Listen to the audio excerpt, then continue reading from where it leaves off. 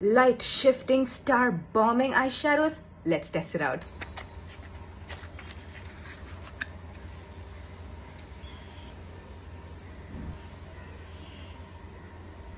On its own, on top of a black base.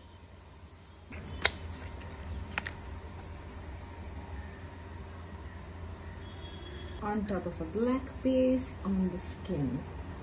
I've picked this on with my eyeshadow packer and I'm sweeping this on my eyelid. When it comes to metallic shades, you'd get better payoff with sweeping motion rather than packing motion. This truly is like a one eyeshadow, one and done kind of a thing. Wow, you're done. Oh my goodness, that looks absolutely stunning on my eyes. Now, would you like to see what this looks like on my eyelid as well?